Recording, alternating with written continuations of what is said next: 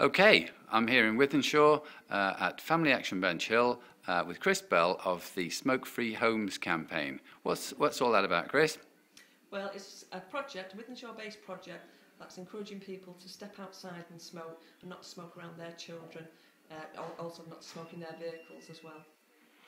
Okay, and how have you been getting the word out to people? How have you been convincing them that this is not a good idea? Well, I've pulled together the chemicals that are in cigarettes, and I've called it chemical soup.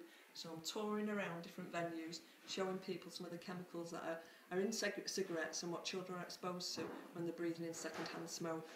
And some of these chemicals are, we've got tar here. That's the amount of tar that's in your body for a 20-a-day smoker. And this one's rat poison. We've got some rat poison as well. That's another chemical that's in cigarettes. We've got white spirit. We've got disinfectant. We've got things like formaldehyde, battery acids, de-icer.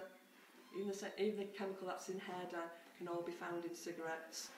And when we're smoking around children, we're exposing children to those second-hand smokes, and they're going to breathe in all those nasty chemical toxics. And I understand Wythenshawe's like one of, but the only place in the country that's doing it, but it's linked up with other countries in Europe?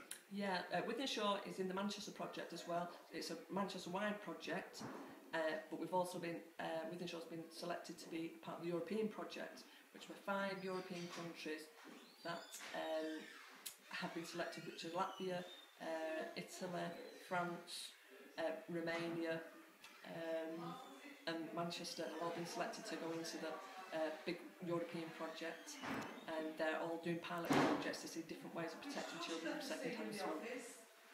Great. And if people want to sign up and have their home made smoke-free, what should they do?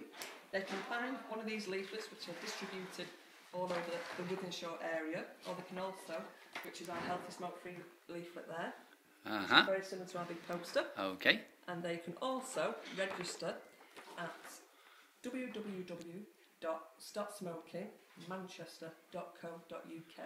That's www.stopsmokingmanchester.co.uk. That's right. Brilliant. Thanks very much for that, Chris. Thank you.